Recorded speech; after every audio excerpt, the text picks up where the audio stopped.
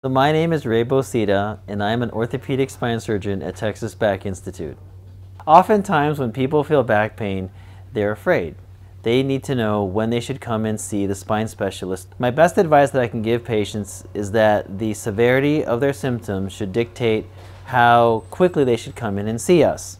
If the pain is minor, if there's no weakness, if the symptoms aren't too bad, or if they're well controlled with just a few changes in activity or over-the-counter medications, most of the time that person can continue to treat by themselves, can see if they can get better, and they can take a wait and see approach.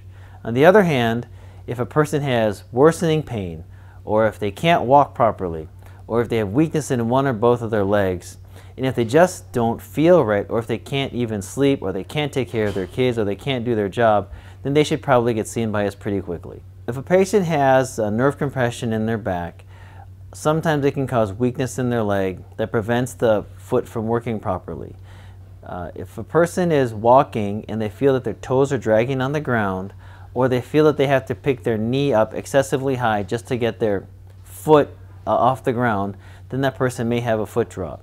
Any person with a foot drop or a suspected foot drop should be seen by us at Texas Back Institute right away to look for nerve compression that could be causing this. Another condition that patients and other doctors will oftentimes ask about is cauda equina syndrome. Cauda equina syndrome is actually an emergency condition in which a patient can have not only back pain, which is pretty common, but also leg pain, which is also fairly common, but also have bowel or bladder dysfunction. It is possible for a spine condition such as a disc herniation to be so large that it will prevent a person from having proper control over their bowel and bladder. This can be a very disturbing experience for people because, as you can imagine, losing control of your bowel or bladder in public or at home or on an airplane is certainly not something that any of us want to experience. So if a person is experiencing severe back pain with bowel or bladder dysfunction, that could be this condition called cauda equina syndrome, and that should be evaluated right away. A lot of times treating back pain starts with a primary care physician. Patients can be sent for physical therapy. They can try anti-inflammatories or muscle relaxers. They could even see chiropractors initially too.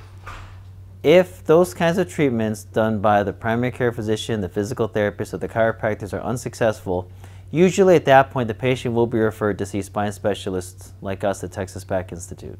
Back pain can be very confusing. Sometimes it can be scary. And certainly a lot of people can be involved in the treatment of people who do have back pain. But if the pain is getting worse, or if your body is just telling you that it's time to get seen, please seek care with a spine specialist and we'll take care of you. Thank you for listening. My name is Rey Bosita. I'm an orthopedic spine surgeon at Texas Back Institute.